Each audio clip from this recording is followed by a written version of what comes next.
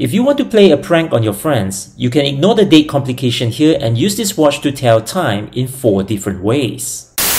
Hi everyone, welcome to Watchat. Today we'll be chatting about the Bell Ross BR03 limited edition Gyro Compass. Before we begin, I would like to thank Bell Ross for allowing me to check out their timepieces.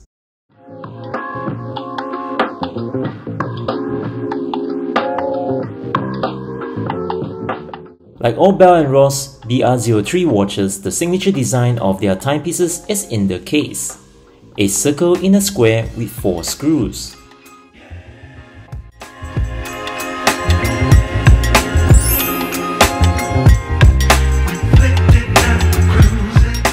The matte black ceramic case is made out of 2 parts.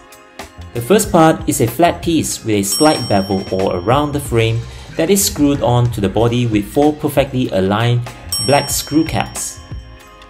The second part of the case with the adjoint lugs are all a one-piece ceramic with curve on the edge of the square and bevel on the bottom of the case. To change the strap, this uses a pin holder instead of an Allen key, unlike some of the other BR03 watches. If you guys are still with me, please hit that like, subscribe and bell icon to support the channel. It will really help. Thank you.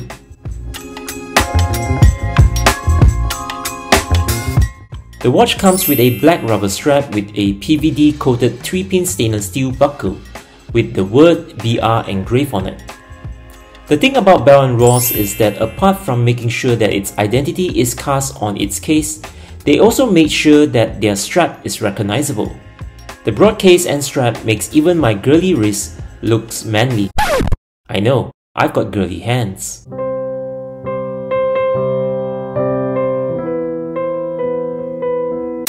The closed case back here provides the essential information about the watch, like how you find them on a closed label. If you've noticed, the screws on the case backs are not aligned, and that's because the front screw caps in the beginning, yeah. In the beginning. The front screw caps you see here will be held down in a fixed position, while Bell & Ross will tighten the case by turning the screws at the back.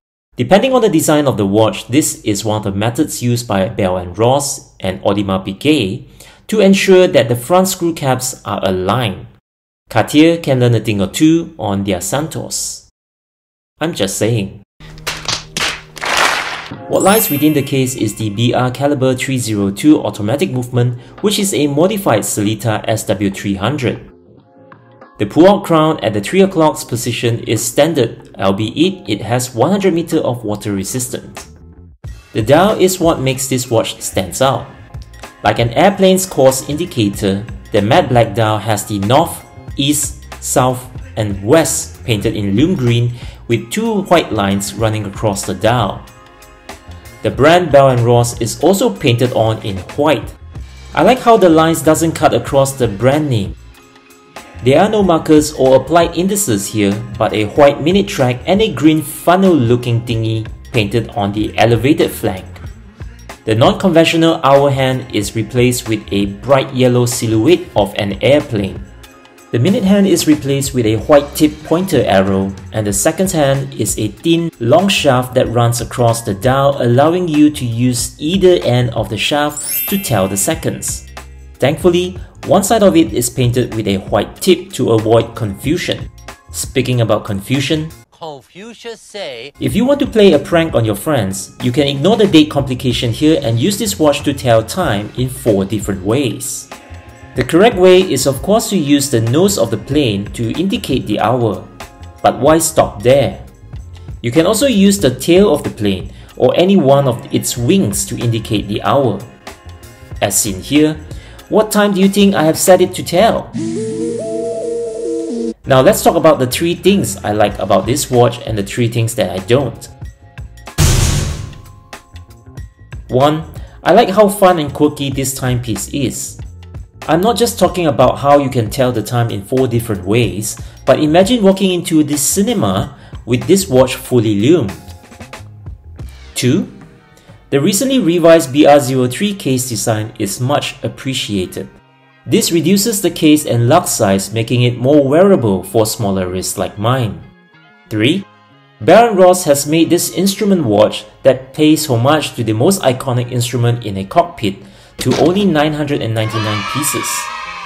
Yes, I'm still very sore about that 9,999 pieces of Street Fighter series watches. Now, for the dislikes. 1. The small date at the 4:30 position often gets blocked by the hour hand due to the sheer size of it. 2.